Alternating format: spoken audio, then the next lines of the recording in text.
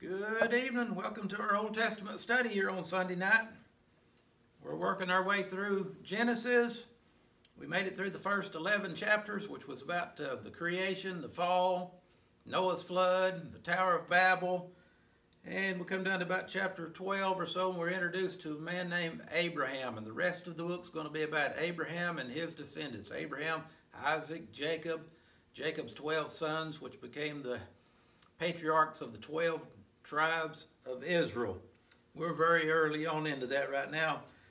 We left off last week with Abram and Sarah, his wife. It was Abram and Sarai. I think God changes their name later to Abraham and Sarah, and we'll explain why, but I still call them by the name we know most, usually Abraham and Sarah, even though they haven't been given that name yet. But we find out that the famine came. They left Ur of the Chaldees. They went into Canaan where God told them to go to, but then things got tough. Like their first test, and they decided, well, let's go down into Egypt. There's food down there. That story is going to be played more times in the Bible when they're up in the Promised Land and under Jacob and Joseph. They end up having to go down into Egypt and stay in there hundreds of years that time. And of course, later on, we get to the New Testament, and the same thing happens to another Joseph and his wife Mary. When Herod's threatening to kill all the babies, he does kill all the babies in Bethlehem. But they were warned by an angel in a dream to go off down into Egypt until everything's over with, till Herod's dead. And then they took baby Jesus down there and brought him back later on. That's why the Bible said in the prophecy beforehand, out of Egypt I have called my son. Well, here we are, chapter 13 of Genesis, if you want to read along in your Bible with me. So the famine must be over with, because first verse of 14 says, Abram went up out of Egypt. He's been down there a while. He's accumulated a lot when he was down there. God's blessed him even down in Egypt. He went up out of Egypt, he and his wife, and all that he had. And remember, he had his nephew Lot with him. Into the south, back into the southern part of Canaan, the Promised Land. And Abram was very rich. Now, a lot of times, rich people are given a bad rap by the church. Rich people are not all bad. Some people get their riches in a bad way. But here's Abraham, who specifically in the Bible is called the friend of God. And what do we learn about him right here was Abraham was very rich. He had silver and gold and cattle, it goes on to say. I guess that comes from the thing that in the New Testament says it's hard for a rich man to enter the kingdom of heaven. Easier for a camel to go through the eye of a needle. And the disciples says, well, who can go enter in then? And Jesus said, the things that are impossible with men are possible with God. If you got more riches, it just means you've got more responsibility, and you will be accountable to God with how you take care of that stewardship that God's entrusted you to. Abram was very rich in cattle and silver and gold, and he went on his journeys from the south unto Bethel, up into the northern part of the Promised Land, above Jerusalem today, unto this place where his tent had been in the beginning. That's where they were in the beginning, and then the famine come. They ran them down there. The belly will run you anywhere looking for food, won't it?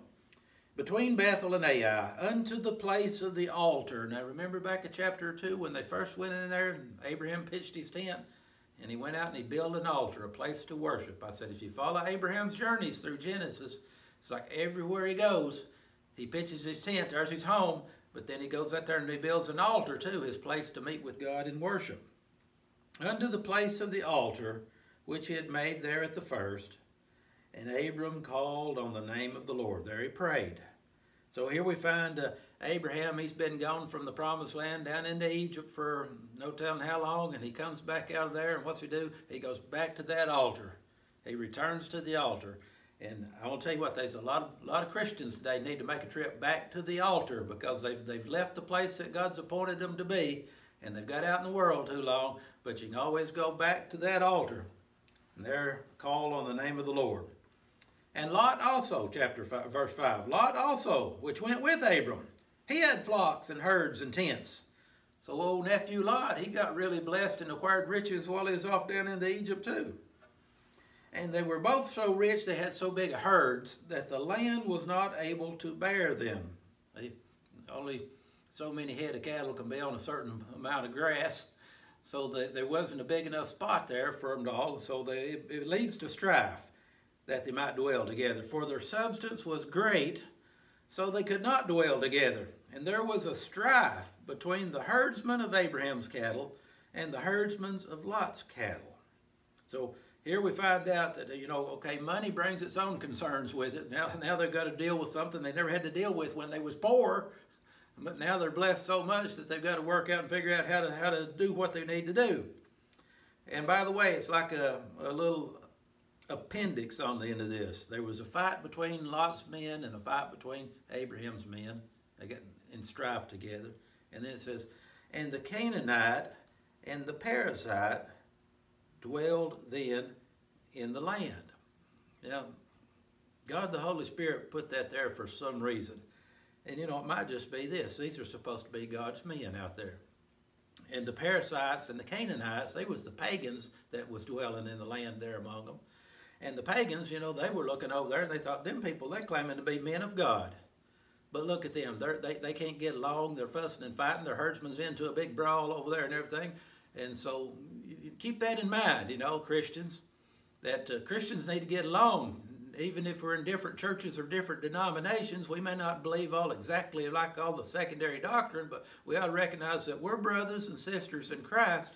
And if we don't behave properly toward one another, the world's out there watching us, and that hurts the witness of the church. And Abram said to Lot, let there be no strife, I pray thee, between me and thee, and between my herdsmen and your herdsmen, for we be brethren. Is not the whole land before thee? God given plenty of land out there. Is not the whole land before thee? Separate yourself, I pray thee, from me. And Abram very generously says to his nephew Lot, if you want to take the left hand, I'll take the right hand. If you want to go the right, I'll go the left. But we're going to have to divide these herds up. Verse 10. And Lot lifted up his eyes and beheld all the plain of Jordan, the Jordan River, that it was well watered everywhere before the Lord destroyed Sodom and Gomorrah. This is what it was like, he said, before the Lord destroyed Sodom and Gomorrah. We ain't got to that yet. That's over chapter 19, but Moses is writing this hundreds of years later as he records how this happened. And he said it was such a beautiful, well-watered land along the Jordan down through there before the Lord rained fire and brimstone down on Sodom and Gomorrah. We're getting ahead, but you stay tuned for a few weeks for that one. It was like the land of Eden, Egypt, as thou comest into Zoar. Well, that'd be along the Nile River where the grass was so lush and green. That's real important if you got herds, right? Then Lot chose him all the plain of Jordan, and Lot journeyed east, and they separated themselves one from the other. Abram dwelled in the land of Canaan, and Lot dwelled in the cities of the plain, and he pitched his tent toward Sodom. Now, see, we're finding out something here. Old Lot looks over there, and he says, over there toward that city of Sodom. Said, boy, that's a nice place to live over there. So let's pitch our tent over there and put our herds over there. This is chapter 13.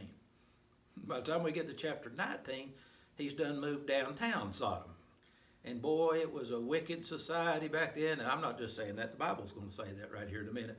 And so there's a lot of problems come with him. Now, it begins with him just looking that way and pitching his tent toward Sodom. He ought to have stayed away from that place as far as he could get.